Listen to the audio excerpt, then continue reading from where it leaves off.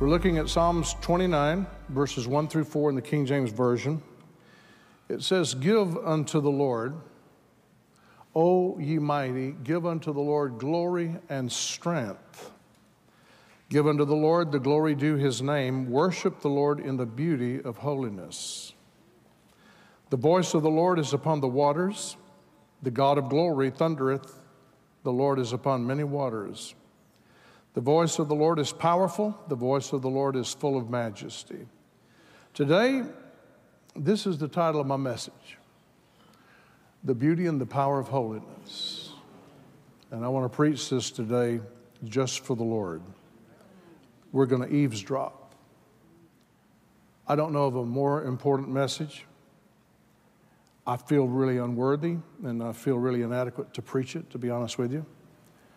But I'm doing this for the Lord because I want to draw our attention to a holy God. You may be seated. Today, I want to examine the subject of God's holiness. Holiness could be the most powerful power in the whole world. When you see things like God is love, that's good. That's really good. That's comprehensive. God is love. It says that God is all-wise. That's good too. He's omniscient. It says that God is omnipresent. That's good. Very good. We can say that God is long-suffering. That's good. But when you get on the subject of God is holy, that seems to me to trump everything else that's said about God. Holy. He's holy. Holiness is one of the great themes of Scripture. There's no other book that reveals the true nature of holiness except the Bible. You won't find it in the Quran. You won't find it in the writings of Buddha. You won't find it anywhere in the halls of Congress and in the great libraries of the world. No other business, no other book, no other library, anything in the world reveals the true nature of holiness except the Bible. And the Bible says a lot about holiness, but we don't hear a lot about it. So I personally believe that holiness may be one of the most neglected topics ever from Scripture. There's been very little preaching on the subject down through the years, and I have to admit that I'm right in there guilty with the rest of them. There's been very little preaching on this subject of holiness, mainly because holiness has usually been presented as a list of rules that have to be observed with no scriptural basis offered at all about handing you this list of rules or presenting these rules. There's no scriptural basis for that. So God is holy, but he's not holy because he lives by a set of rules. God is holy not because he examines himself all the time against a set of rules that he has established of what it means to be holy. That's absurd. Following a set of rules will not and cannot make you holy, even if they're good rules. And I know years ago when I was young, in some of these Pentecostal fellowships, they had rules that was absurd. You know, women couldn't wear open-toed shoes. Men couldn't wear tie clips, and they couldn't wear cufflinks, and you couldn't wear shorts, and you couldn't do this and you couldn't do that. It's just a whole list of things that Pentecostals and holiness people didn't do. And if you ever came into their church and you did that, they would put you under condemnation and make you feel guilty if you did it. So the one thing I want to say right up front about what holiness is not is it's not about rules. It's not rules about where you may go or what you may eat or how you dress. That's not holiness. Those things may have some credibility and they may have some recognition that we need to pay attention to in some areas because people can get overboard. But it's not going to make you more holy if you keep those things and your heart is not right. So look what the Apostle Paul said. Now, this is one of the most powerful scriptures that I've ever come across in the Bible. And whenever I saw this last night, I thought to myself, goodness gracious, how current is this scripture? It's an outstanding verse. It's found in Colossians, and the Apostle Paul was writing to this church at Colossae. And he said, you have died with Christ, and he has set you free from the spiritual powers of this world. Let's stop right there for a moment. He said, you've died with Christ. That's what your faith did. You died with Christ. He died in your stead. You died with him. So why do you keep on following the rules of the world, such as don't handle? This is Paul now writing this. Don't handle, don't taste, and don't touch.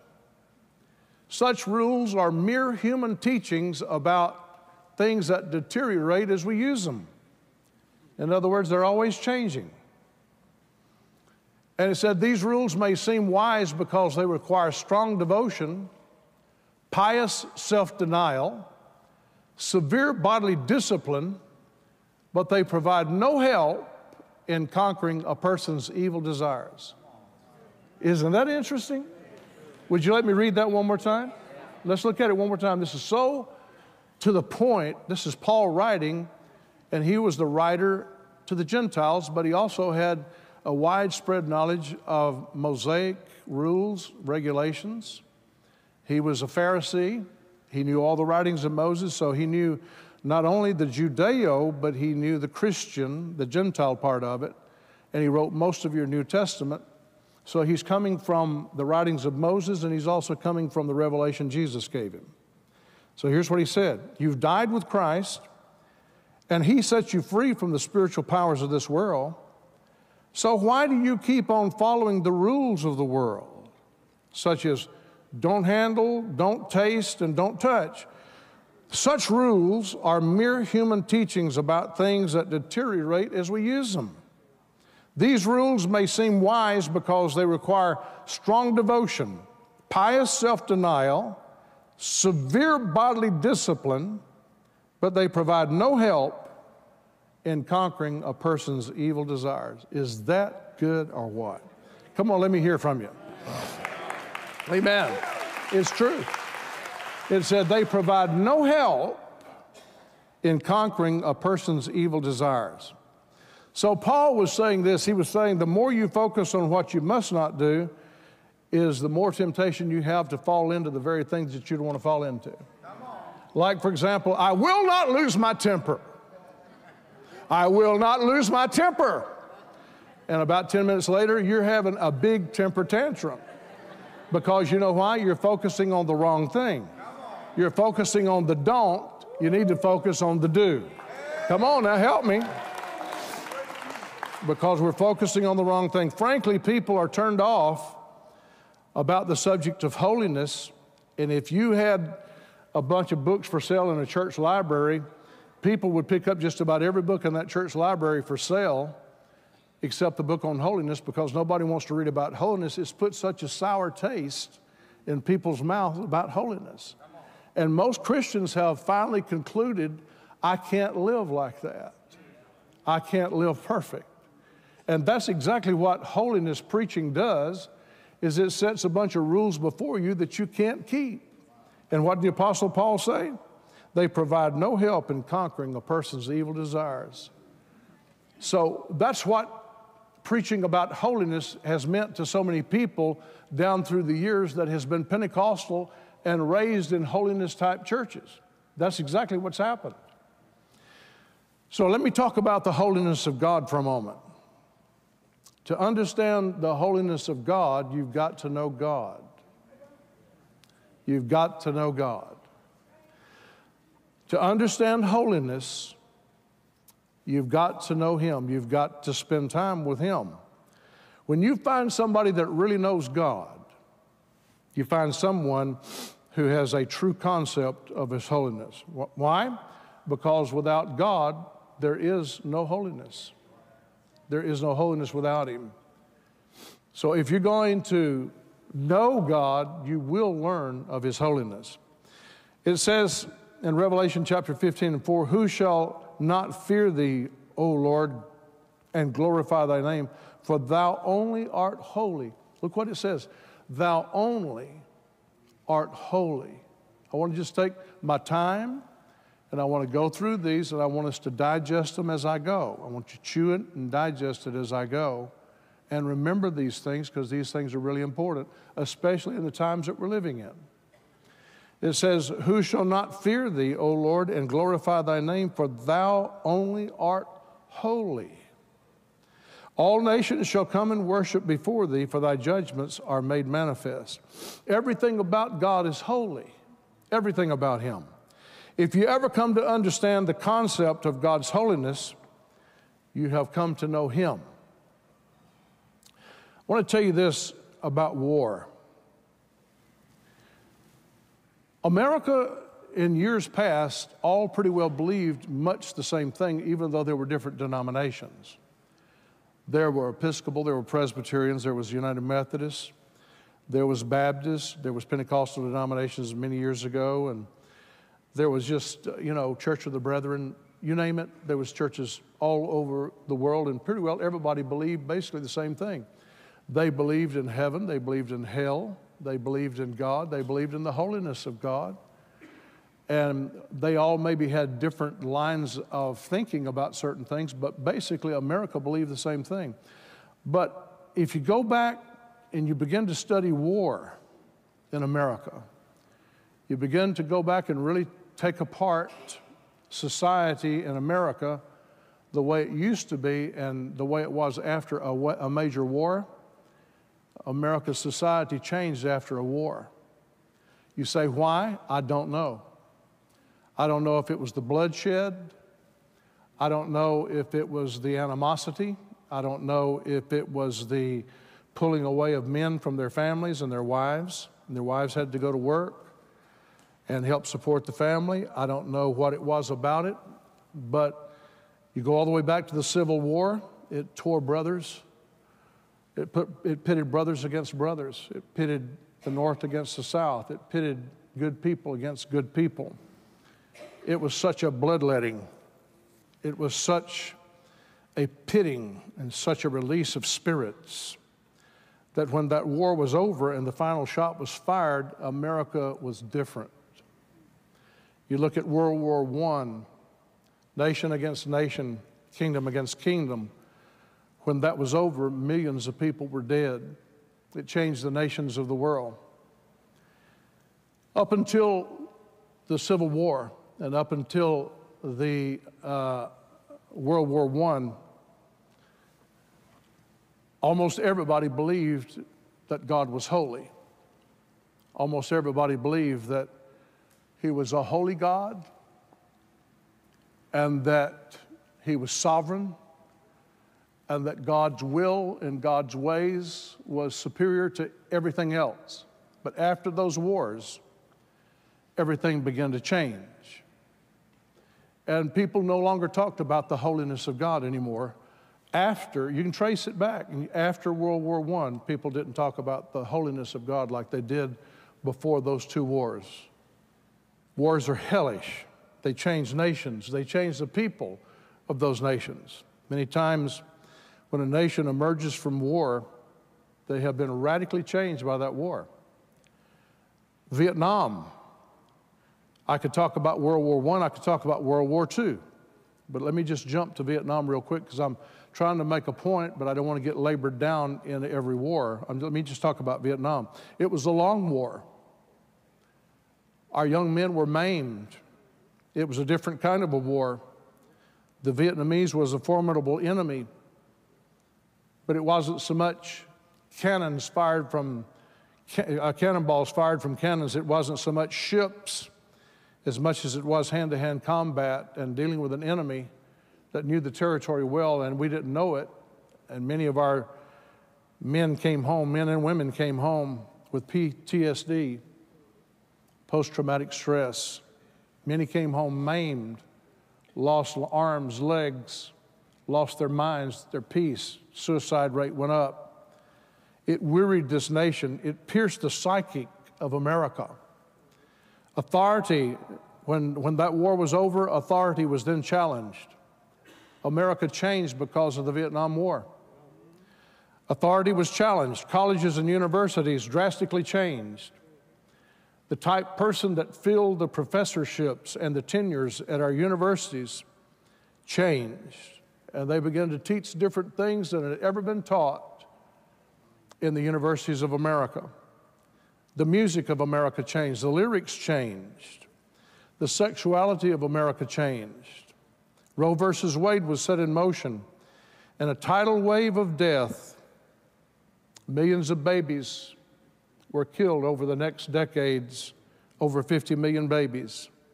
America's heart was changed after the Vietnam War. And if you look at the Civil War and you want to find out where everything began to run off the rails, it was after the Civil War and after World War I. Until that, like I said, America had a pretty healthy concept of God, but now even the pulpits changed after those wars. The pulpits changed. Something about war, when they say that war is hell, not just on the people fighting it, but it releases a spirit that's going to change the psyche of a nation. It's going to change what that nation has believed. It's going to be shaken. It's going to be challenged. Politicians are going to be doubted. Presidents are going to be confronted. Legislators are going to be voted out of office. Because now, all of a sudden, people believe what they've never believed.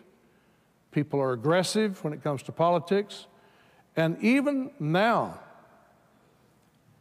in the houses of worship, holiness began to be reinterpreted in the houses of worship. After some of our most recent ethnic uprisings, we saw many things where people were patriotic. They used to be patriotic and they had respect for each other and their businesses, but something happened after this last ethnic uprising in the Northeast especially, and over in the far west, the Northwest. Now all of a sudden, after these type protests, now the national anthem is being protested. People would not stand for the national anthem. Disregard for people, disregard for their hard-earned businesses that they established and their possessions. Looting, burning, rioting happened after these uprisings. War releases something. War releases something. Our nation went through further changes. A cultural contamination. Today's churches have gone through a revolution, a shocking revolution. Our culture in America has changed, but so has the culture of the churches. Today's churches have dropped or eliminated words like the blood. May I just go ahead and say right up front, and let me just get this said, we will never eliminate the term the blood of Jesus Christ. Never. They have dropped words like the anointing. Something has happened. Something has changed. Something has drastically changed. Even in churches and fellowships that were holiness in their original beginnings, preachers don't say the conviction of the Holy Spirit anymore. They don't give altar calls and they say, if you feel conviction this morning about the things that I've preached and the Holy Spirit's convicting you, we want you to come to the altar. That's never said behind churches anymore. Something has happened. Jesus' sacrifice on the cross is not mentioned anymore. We don't want to sing about the blood. We don't want to preach about the blood. And you won't hear about the wounds of Christ, and you won't hear about the baptism of the Holy Spirit.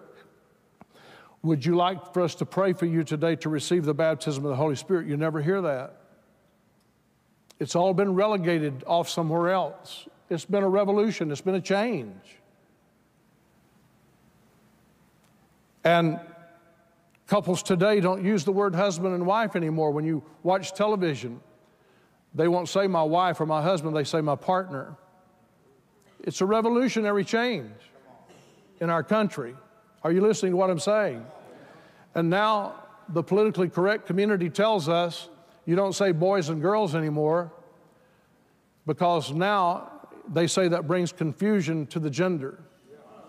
You can't say boys and girls anymore. We use the word now like transgender, LBGTQ. Simple words have been replaced with those that besmirch the holiness of God. I believe I can trace where all this happened. It's coming now to a full shock.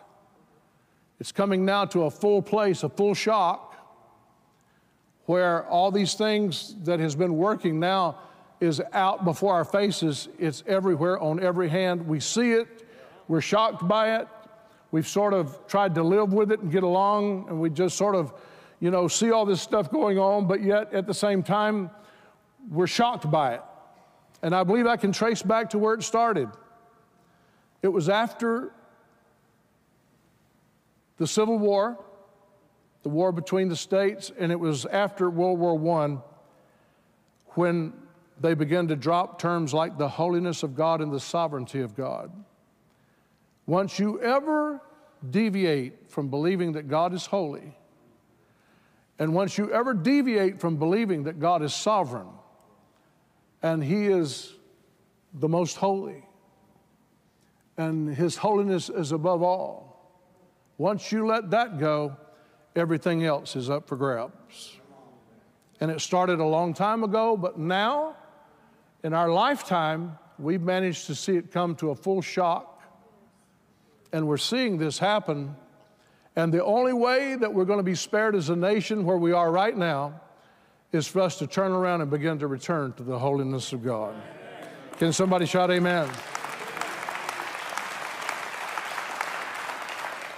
I want to talk about humanism just for a moment. Today, humanism has replaced God's holiness. It used to be God's holiness was the trump card. But today, humanism has replaced holiness. Let me give you a dictionary definition of humanism, and whenever I saw this, it sort of shocked me, to be honest. Humanism is the denial of any power or moral value superior to that of humanity. Let me say that one more time. Humanism is a denial of any power or moral value superior to that of humanity. The rejection of religion in favor of a belief in the advancement of humanity by its own effort. Humanism is a deliberate denial and a rejection of God's power and God's authority. It is an anti-religious philosophy. So, this has resulted in a breakdown of law and order, defund the police. It has resulted in cold-blooded murder of law enforcement officials now almost daily. We saw just this last week in Houston, New York, and other places where cops are now being attacked and assassinated in the streets of America, bloodshed almost every day, if not every day, every week. Criminals are now being treated more fairly than their victims. And why is this happening? We've strayed away from the awareness of God's holiness. So let me get back now to God's holiness. I wanted to say those things to sort of get our mind of where I'm trying to go. Let's get back to the subject of God's holiness. When you look at God's holiness, this is what I want us to begin to see. In Isaiah chapter 6, I want you to look at these scriptures with me. This is very powerful. Isaiah said, in the year that King Uzziah died, I saw the Lord. Now let's stop right there for a moment. Who was Isaiah? He was a prophet. He was not a backslid prophet. He was a prophet set forth by God, called by God, effective. He was a very effective prophet. He was operating in his office as a prophet, a major prophet. But he said something happened, and he said, in the year that King Uzziah died, I saw the Lord sitting upon a throne. And he was high and lifted up, and his train filled the temple. And above it stood the seraphims. Each one had 6 wings. With twain they covered their face, 2. With twain they covered their feet, and with 2 they did fly. And one cried unto another. These seraphims were crying out to one another and shouting to one another, Holy, holy, holy is the Lord of hosts. The whole earth is full of his glory. And I began to do some investigation of that. And we see that from this passage, all of heaven is being continually reminded of the holiness of God, to the point that the Bible said that the heavenly temple shook. Look at it. It said the post of the door moved at the voice of those angels that were crying, and the house was filled with smoke. The very place was shaken in heaven over the holiness of God. They were proclaiming the holiness of God. And it said the post of the door moved at the voice of these seraphs. And the house was filled with smoke. We're looking at the holiness of God. But I want you to notice what it said. Isaiah listened to them as they cried out to one another, Holy, holy, holy. And that's in the Old Testament. But the same thing happened in the New Testament in the book of Revelation. So we find God's holiness in Isaiah, Old Testament. Now we jump over and we find his holiness in the book of Revelation. And it said the 4 beasts, it didn't call them seraphs there. It called them 4 beasts there. Each of them had 6 wings. And they were full of eyes within. They rest not day and night. And they are crying constantly, Holy, holy, holy, Lord God Almighty, which was and is to come. And when those beasts give glory and honor and thanks to him that sat on the throne, who liveth forever and ever, the 24 elders fall down before him that sat on the throne and worship him that lived forever and ever, and cast their crowns before his throne, saying, Thou art worthy, O Lord, to receive honor, glory, and power, for you've created all things, and for thy pleasure they are created. So let me ask you this question. What's the significance of these proclamations, holy, holy, holy? When the seraphs looked at God on the throne, they were not just saying to the Lord, holy, one time. They were saying to the triunity of God, the Father, God the Son, and God the Holy Ghost, all 3 of you are holy. Holy Father, Holy Son, Holy Ghost. Oh, let's say it together right now. Come on, help me. Holy, holy, holy. If I could say one thing this morning, and may God help my voice to echo, we must have a fresh visitation and a fresh revelation of the holiness of God. It is the only hope for America. Somebody give God praise. Holy is the Father, holy is the Son, and holy is the Holy Ghost. Holiness is uniquely descriptive of God. Now, I want to show you something about this holiness thing now. I saw, and I believe the Lord showed me this. Whenever I looked at this with Isaiah, it's amazing the experience that he had. As soon as he cried out in the book of Isaiah, chapter 6, verses 1 through 4, it said, the post of the door moved at the voice of him, this is verse 4, that cried, and the house was filled with smoke. But now in verse 5, Isaiah picks up the narrative, and he said, Then said I, Woe is me, for I am undone. Now he was a full-fledged prophet, a major prophet.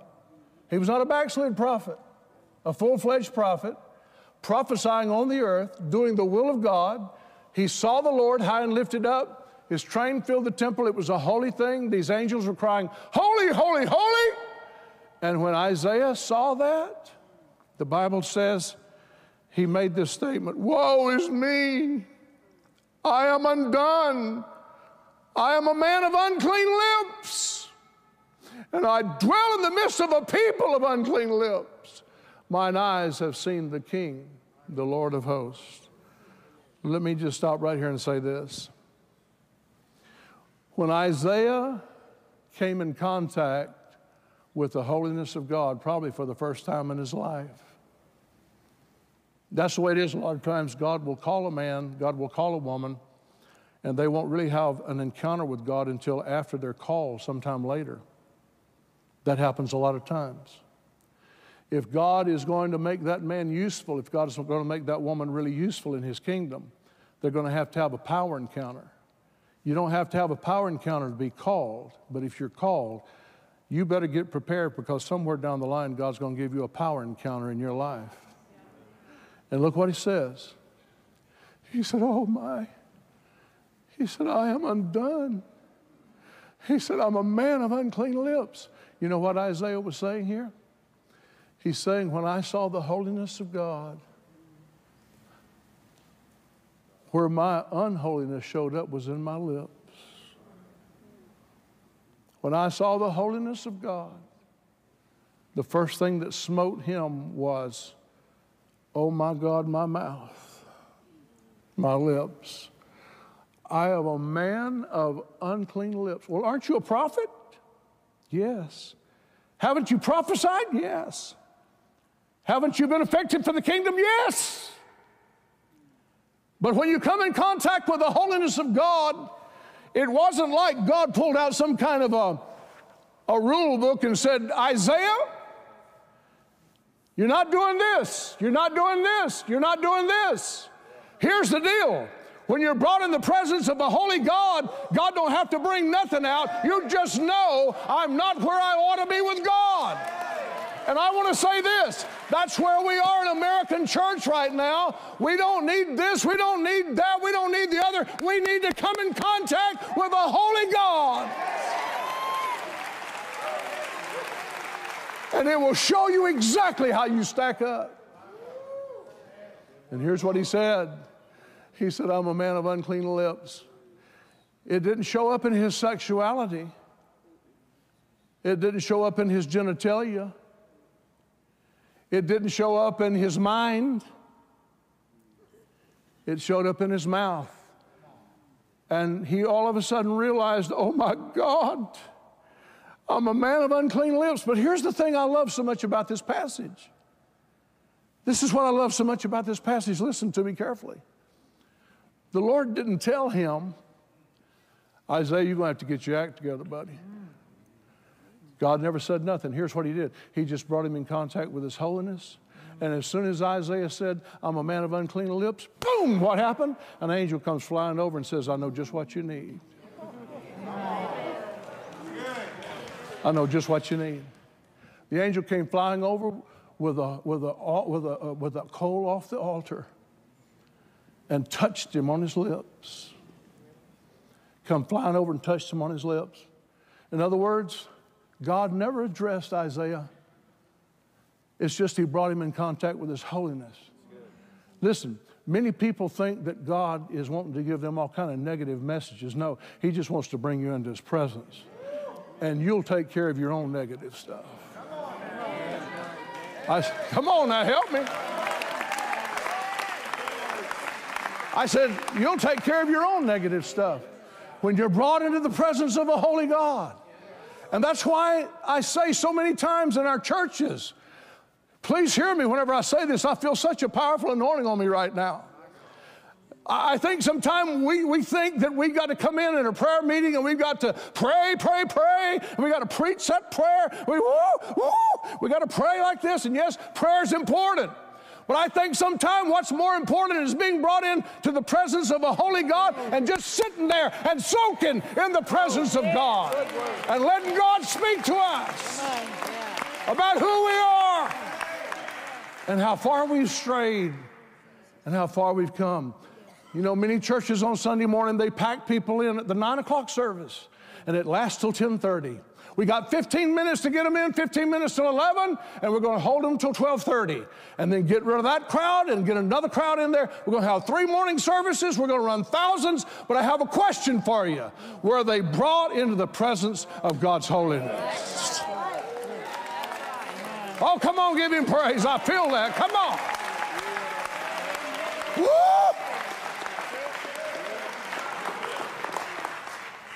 I remember one thing about Brownsville in particular.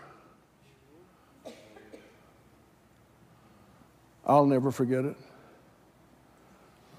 There was such a holy presence that came into that church. It wasn't an Assembly of God presence. I promise you it had nothing to do with me. I promise you. And I promise you it had nothing to do with Steve or Lyndall. But the glory of God and the presence of God would come into that place. And you'd begin to see grown men standing up and all of a sudden falling to their knees and grabbing a hold of the back of the pew, and they'd start shaking like this. It reminded me of that scripture where it said, and the place was shaken. Why do you shake in the presence of God? You shake at His holiness. At His holiness. When the church ever loses sight of the holiness of God, everything else will go down the drain. Above all, keep that holiness. Keep that holiness. Cherish that holiness. Celebrate that holiness. Recognize that holiness. Never let it go.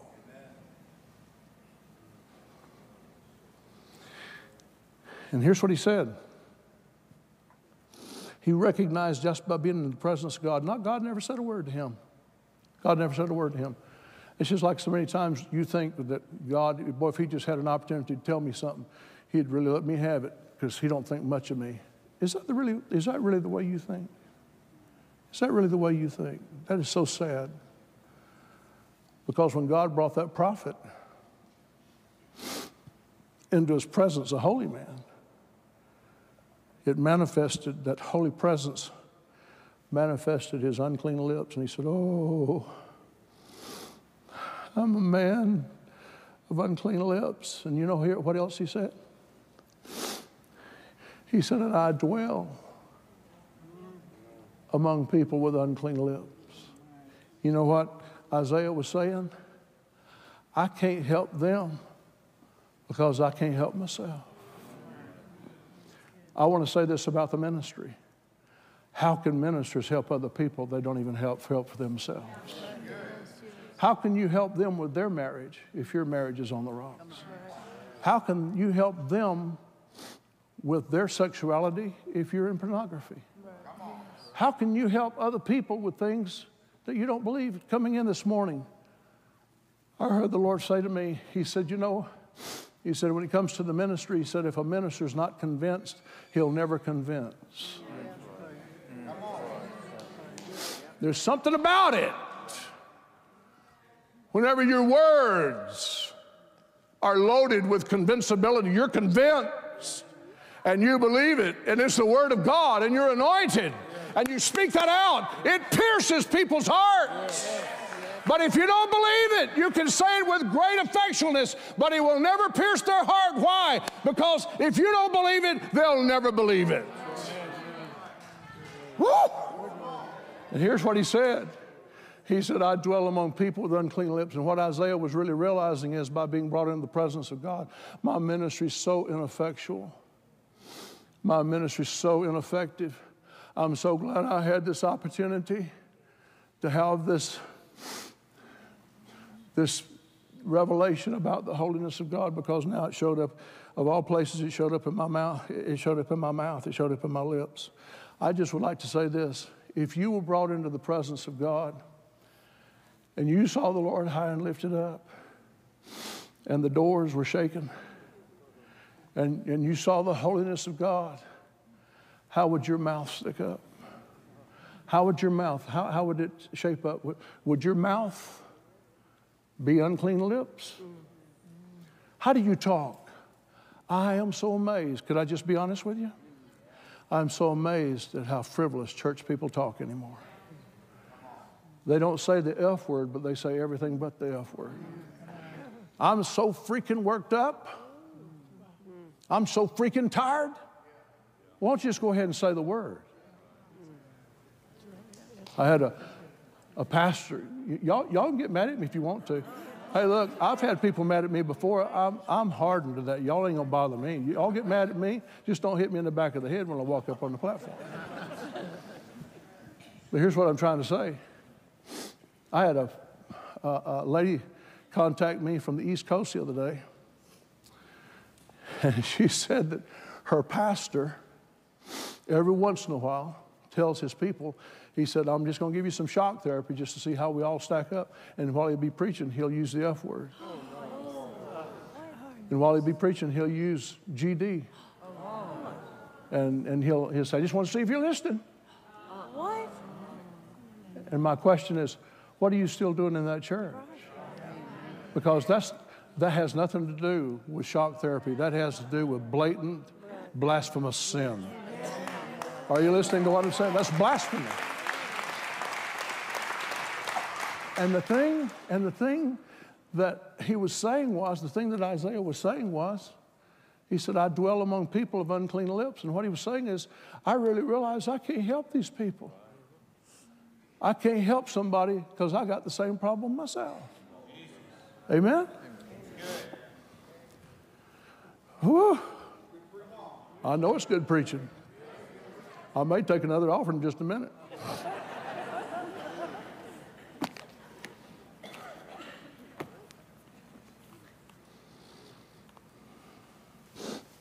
Isaiah said he laid that coal upon my mouth, and he said, lo, this has touched thy lips. He said, lo, this has touched thy lips, and thine iniquity is taken away, and thy sin purged. Oh, wait a minute.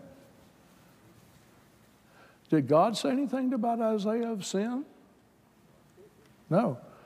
But when you come in contact with the holiness of God, your sin is manifest. That's why I believe a lot of times in our churches, we don't need to preach a lot of things that we preach sometimes. Just let the holiness of God come in. People will find their way to the altar.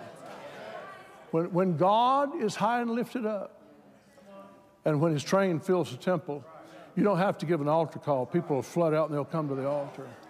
So what I'm trying to say is right now, America and the American church is in a prime condition for a powerful revelation of God's holiness all over again. When he said, I'm a man of unclean lips, an angel came over and said, I can fix that. There was no condemnation. There was no list. Isaiah, you're a good prophet, but look here, you got a bad mouth. Never was mentioned. He mentioned it himself. And the angel come flying over, touched his lips, and as soon as the angel touched his lips, it said, he laid it upon my mouth, and he said, lo, this has touched thy lips, and your sin, your iniquity, and your sin has been purged. And he didn't even ask for it. He just confessed it. Sometimes I think that we just get all taken up in semantics when it comes to praying, that we just need to come before God and be honest and just say, God, touch me from head to foot. Just touch me, Lord. When I was in prayer meetings with my pastor, those midnight prayer meetings that you've heard me talk about so many times, I prayed with him every night for years without missing one night, years, every night, Sunday night, Wednesday night, all the rest of the nights. There was times in my life that we would come in contact with a holy presence, that we would sit there and lay in that carpet in the dark from maybe 12 o'clock, 11:30, 12 o'clock till 4 o'clock in the morning. And I'd never say a word. You didn't even want to move. You just laid in that carpet. And I can still remember the awe, and I can still remember the feeling of the holiness of God penetrating me. And after it's over, when Pastor went to drive me home, out, you can't buy that with money, son. We must have those times. We must have those times. And then let's look at Isaiah's call. Also, he said, I heard the voice of the Lord saying, whom shall I send? And who will go for us? And Isaiah said, here I am, send me. Isaiah admitted his need, and then he received God's provision, and now he hears a new call to service, a brand new call to service. Isaiah couldn't be relaunched until his mouth was touched. Could I say that again? I have a feeling that many people in the ministry need to have an experience with God so they can be relaunched in ministry. It doesn't mean that God hates them. It doesn't mean that God's against them. It just means they've reached a place where they're not useful in the kingdom anymore like they once was, or like God is wanting them to be used in the kingdom. And in order to be relaunched, you have to have a revelation of His holiness. Isaiah couldn't help the people that he was lived with. He said, they're people of unclean lips, and I'm also of unclean lips. And the same thing is true today. A lot of ministers they need to be relaunched, but before they can be relaunched, their lips has got to be touched. Their mouth has got to be touched. They're talking too much stuff, too much junk, too much trash. I said a while ago that a lot of times Christians start using the vernacular of the world, and they're more comfortable with the vernacular of the world than they are the vernacular of the Word. Are you listening to me? It sounds like that they live in front of a television set. It sounds like that they live in front of the computer. What a difference it would make if we lived in front of this and in the presence of God. Are you listening to what I'm saying? I know this may sound old-fashioned, but you know, you just call it whatever you want to call it. I'm the pastor here, and if you're going to come to this church, you're going to hear it. And if you don't want to come to this church, I will find you where you are, and I'm going to preach it to you anyway. You know, a volunteer is somebody that steps forward and says, I've got something that you need. A volunteer says, I've got the ability to do this, and if you'll just send me, I'll get it done for you. What Isaiah was saying was, I can't do anything unless you touch me. Oh, God, give us those in the ministry again that will say, God, I can't do anything unless you touch me with a fresh touch from heaven. How many of you today want a fresh touch from heaven? So let me show you this. I want to take a look at God's holiness in the Bible. In Exodus chapter 15, this is the New Living Translation. It says, who is like you among the gods, O Lord, glorious in holiness, awesome in splendor, performing great wonders. It says, glorious in holiness. Moses, who is like you among the gods, O Lord, glorious in holiness. When we see God's holiness, we praise Him, and then He shows wonders. Let's look at it one more time. Who is like you among the gods, awesome in splendor, and then performing wonders. In other words, what I'm trying to say is this: when you see God's holiness, you'll in effect praise Him, and when you praise Him, He'll show you His wonders. One of the reasons we hadn't been seeing the wonders of God is because we hadn't been seeing the holiness of God. Now look at this beautiful passage in Isaiah 57, verse 15. It says, for thus saith the high and lofty one that inhabits eternity, whose name is holy, I dwell in the high and holy place, with him also that is of a contrite and humble spirit, to revive the spirit of the humble and to revive the hearts of the contrite ones. I want you to notice all three of these words are used twice. There's only three words used, but they're used twice. High, thus saith the high and lofty one. He said, I dwell high. I dwell in the high place. He said, whose name is holy. He said, I dwell in the holy place. And he said, I also dwell with him that is of an humble spirit, to revive the spirit of the humble. So here's what I'm trying to say to you. If you want to experience the holiness of God, you can never come before Him with pride. Because pride and holiness do not go together. Look at it one more time. It said, the high and lofty one that inhabits eternity, whose name is holy.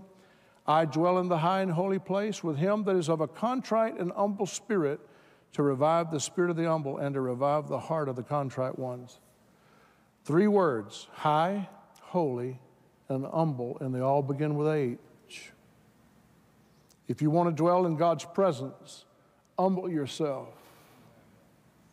If you want to dwell in God's presence and if you want to experience His holiness, the only way, the only route that will lead you there is for you to humble yourself. Humble yourself. Let me ask this question. Have you forgotten how to humble yourself?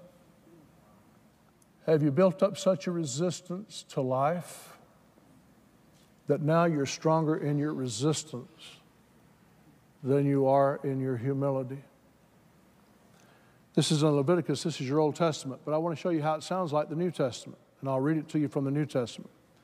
This is in Leviticus 11. This is the writings of Moses. He said, I am the Lord your God. You shall therefore sanctify yourselves, and you shall be holy, for I am holy. Neither shall you defile yourselves with any manner of creeping thing that creeps upon the earth. I am the Lord that brings you up out of the land of Egypt to be your God. You shall therefore be holy, for I am holy. 19:2, speak unto the congregation of the children of Israel, and say unto them, you shall be holy, for the Lord your God is holy. Leviticus 27, sanctify yourselves therefore, and be ye holy, for I am the Lord your God. 20, verse 26, you shall be holy unto me. I am holy, and have severed you from other people. What God's saying is, I severed you, and I pulled you out of other nations. I pulled you away from other people that's worldly and heathens and godless. And I pulled you away from them. And God said, I am the Lord, and I've severed you from other people that you should be mine. I want you to be mine. I don't want you to be mine and theirs. I want you to be mine. Leviticus 10:10. And that you may put a difference between holy and unholy, and between clean and unclean. And Leviticus, the whole book of Leviticus is a book written by Moses to help the children of Israel differentiate between what's holy and what's unholy, and what's pure and what's impure, what's clean and what's unclean. And you know what? Here's the strange thing. There's so many people today that's found the Lord maybe at home, or maybe they found the Lord at a meeting somewhere, and they went to a meeting and they found the Lord and they got saved, and now they come home. But the church, the ministry, the ministers, the staff won't even help them to understand what's holy and what's not holy, and what's pure and what's not pure, and what's clean and what's unclean. They won't even touch it. And so they're left to make decisions on their own. Well, I guess this is okay. I guess it's okay for me to drink. I guess it's okay for me to do this. I guess it's okay for me to use that. I guess it's okay for me to do that. But see, you don't need a list of rules to tell you what you can do and what you can't do. But when you're brought into the presence of God, like most churches ought to offer the presence of God to the people, you know when you're in the presence of God, I don't need to go there anymore. Amen? How many of you have ever thought about this? There's some things other people that they can do, but you can't do it. You know what I'm talking about? They can do it, but you can't do it. Why? You know that it's just not good for you to do that. And they can do it, and they may be all right with it, but you know in my relationship with God, I can't do that and keep the victory in my life. But nobody gave you a list of rules and said you can't do that, but it's something where you're saying, if I want to remain pure before God, I've got to eliminate this out of my life. Come on, help me, church.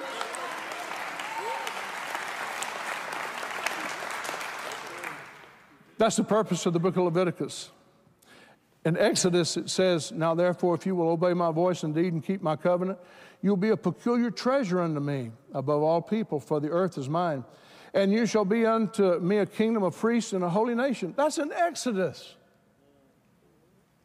That's in Exodus. God is calling out to the Jews in the Old Testament, I want you to be mine. I wanted you to be a holy nation to me.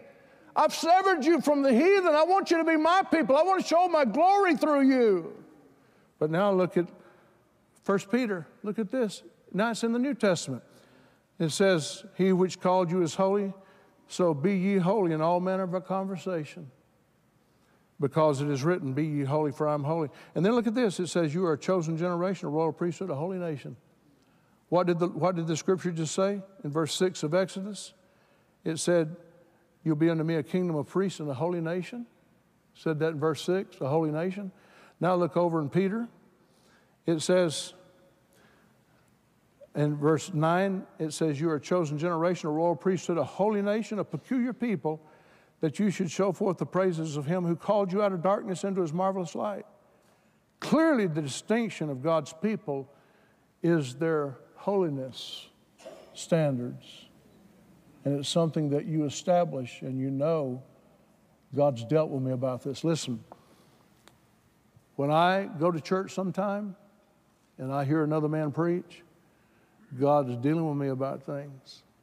A lot of times when I'm preaching to you, and I'm preaching to you, I'm having the Holy Spirit deal with me while I'm preaching and saying, I want you to stop that. I want you to forsake that. I want you to abandon that. And I want you to go after me. So God said, I'm not looking for a holy person, I'm looking for a holy nation. I've severed you from the heathen. I've severed you from the other ones, but I want you to be a holy nation for me. I want to show my glory among you. That's who I want you to be. I want you to be happy. I don't want you to be restricted and some kind of religious bigot. I don't want you to be some kind of a narrow-minded fundamental. I want you to be my people that love me and enjoy me. Come on. Amen? Amen? Let me close with this. I got two important things to say to you before I close out this message on holiness. Have you ever wondered why Paul wrote epistles? You ever wondered why he wrote letters? Because in the Old Testament, when a prophet would deal with the Jews, he was dealing with people that understood the writings of Moses. He was dealing with Jews. They came up under the teachings of Moses. They had all the Pentateuch, they had prophets, they had Daniel, they had everything complemented. It all went back to Judeo values. But now, when Paul came along and he got converts, he was called to the Gentiles. Paul was not called to the Jews, he was called to the Gentiles. The Gentiles did not have the background of Mosaic upbringing and Mosaic teachings and Aaronic priesthood. So these people were Gentiles, and they all came out of hedonism, and they all came out of the world. And so when Paul went in and preached, he was an apostle, and he started churches. He wrote to the church at Colossae. He wrote to the church at Thessalonica. He wrote to the church at Corinth. Many times he wrote these epistles while in prison. And what he's doing is he knows they had no teaching. They got saved, but they had no teaching. They didn't have that doctrine of Moses. And, they didn't have that influence of the Ten Commandments to see what God's standard was, and they couldn't keep it. But yet they understood the Ten Commandments. And so when Paul went out and preached and he won these people to God, there was nothing. And so he had to write these epistles to give them something to help them to know what was right and what wasn't right. And so he wrote one particular passage that I just can't get out of my mind. It's so powerful. Look at what he said to the church at Thessalonica at the book of 1 Thessalonians. He said, this is the will of God, even your sanctification, that you should abstain from fornication. Now, wait a minute. He's saying something to them that they had never heard before. Because, see, they were heathens. They were Gentiles. Fornication was just normal for them. Adultery was normal for them. They had no Judeo values. They just lived like animals. So now they're saved and filled with the Holy Spirit. So Paul has to help them in their walk of holiness. And so he's saying, this is the will of God. He's saying, this is the will of God. Let me help you understand the will of God. He said, even your sanctification, in other words, sanctification means to be set apart, to be made different, that you should abstain from fornication. Oh, really? Wait a minute. Paul, what'd you say? Abstain from fornication. What does that mean? You mean we can't? No. Paul said, God's holy, and that's going to hurt your relationship with you being holy. And then look what he said. That every one of you should know how to possess his vessel in sanctification. Now, wait a minute. What does that say? That you know how to possess your vessel in sanctification. He's saying that you know how to possess your sexual drive. Paul's writing this stuff. Paul's writing this stuff to a Gentile church that had no background.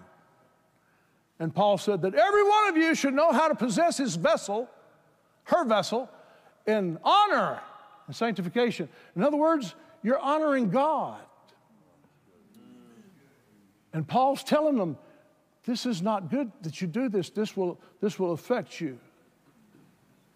And then what it says in chapter 3, verse 12, the Lord make you to increase and abound in love one toward another and toward all men, even as we do towards you, to the end that he may establish your hearts unblameable in holiness. Look at that.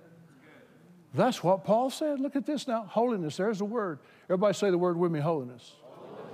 Look what Paul said. Now he's in the same narrative, the same text. Now he's saying in verse 13, to the end that he may establish your hearts unblameable.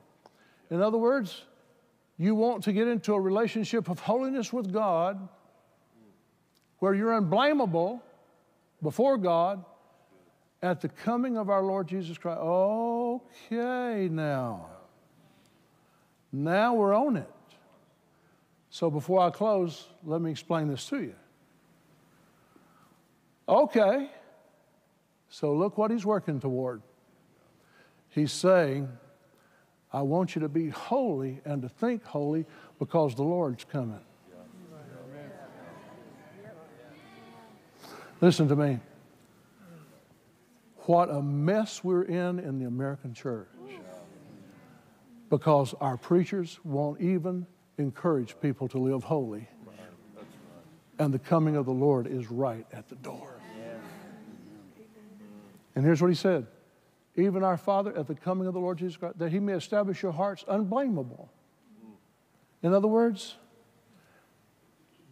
Isaiah said, touch my lips.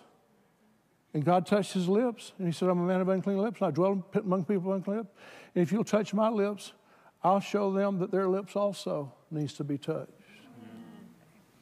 And so when Paul was writing that to the Gentiles, he was saying, I know you don't have any teaching along these lines, and I need to let you know that God is a holy God. Back up, look at that scripture one more time. He said, unblameable in holiness before God. Before who? Before God. So here's what I want to close with today. I've saved this scripture to last.